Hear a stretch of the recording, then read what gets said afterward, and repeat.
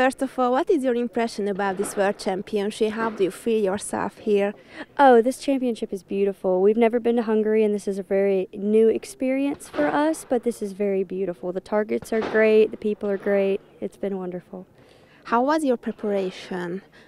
Well, we have to do everything in the United States, of course, but it has been very interesting because of we came from World English in London, and so we really didn't have much practice time, but right now we're just kind of letting it go as it goes. And as I said before, you're really young. Why did you choose this sport? Well, I fell in love with it when I was 8 years old, so I'm 20 now, so this is my 12th year, but it just fell in love with me, and I fell in love with it. It just happened as it went. Yes, ma'am. What is your goal in this World Championship? I'd like to be the ladies' champion. Yes, ma'am.